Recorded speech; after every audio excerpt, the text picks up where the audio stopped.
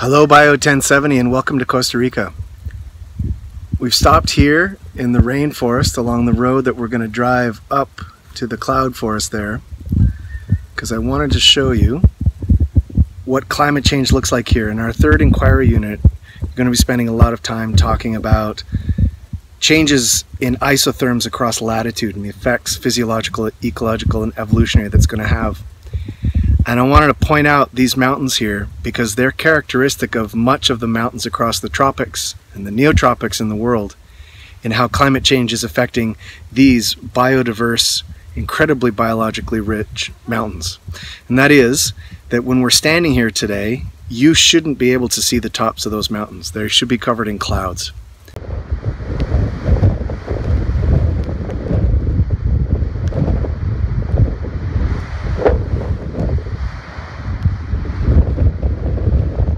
And one effect that we see of climate change is that the clouds are getting pushed higher and higher up, and they're covering the tops of those mountains less and less frequently.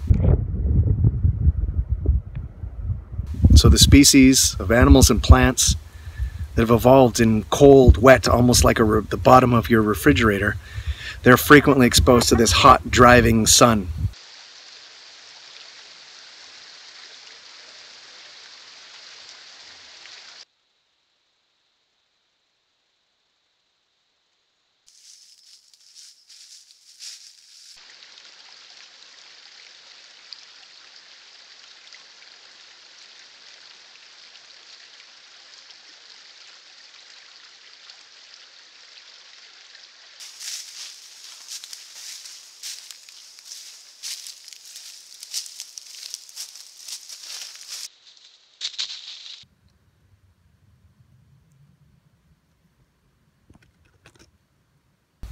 And so that's causing an enormous effect on a tiny surface area of the planet. So by far the north, Canada's north and the global north,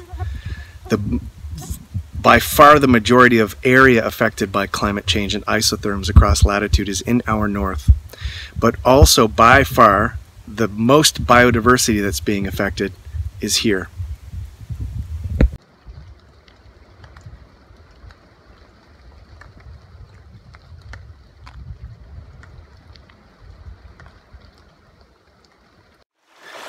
This is one of my favorite spots heading up the mountain. We're about 700 meters on Volcan Cacao right now. And this is a particular spot where I have a camera trap that's running through time. And this particular spot is frequented by a family of tapirs, or danta. And so I love to find that evidence of the tapir, the biggest animal in the forest.